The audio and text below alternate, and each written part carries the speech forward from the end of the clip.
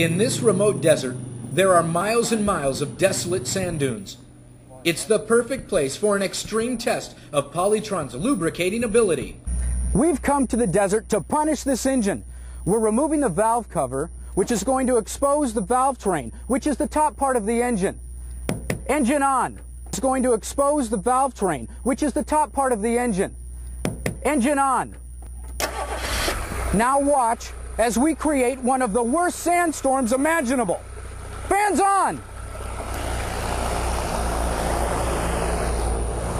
Look as the sand is engulfing this engine. It's getting into the valves. It's getting into the valve train, but the engine is still working. Unbelievable. Remember, we treated this engine with Polytron. Absolutely amazing. Let's get the camera really close. Look how filthy, look how dirty, look how contaminated the valve train is. And it's still running. I don't know how many pounds of sand has entered this engine, but it's unbelievable. You gotta see this. You gotta see this. Fans off. Fans off. Fans off. Fans off. Unbelievable. Take a look at this engine. Look at how well this engine is running. Polytron has really done the job. Absolutely amazing. But wait, we're not finished. We then removed the oil pan to expose the crankshaft, and we restarted the car.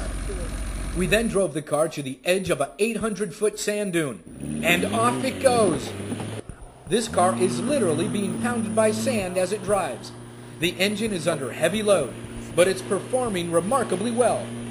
Remember, this car's engine has already survived a blistering sandstorm. The car is making another pass. The driver is so confident that he's going for another run down the dunes. Look at the car kick up sand.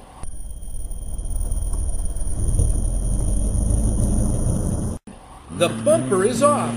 The car hit with such force that the bumper ripped away, and the car is still driving. The driver finally pulls in to stop after making 12 runs down the dunes. Now, it's time to reveal the effects the sand has had on the crankshaft. Look, the car is still running. After pounds and pounds of sand contaminated the engine, it still runs. That's the power of Polytron.